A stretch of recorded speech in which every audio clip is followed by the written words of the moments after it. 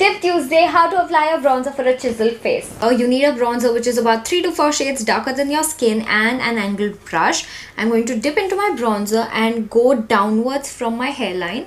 And I'm going downwards from my jawline. This will ensure that my jawline is looking chiseled.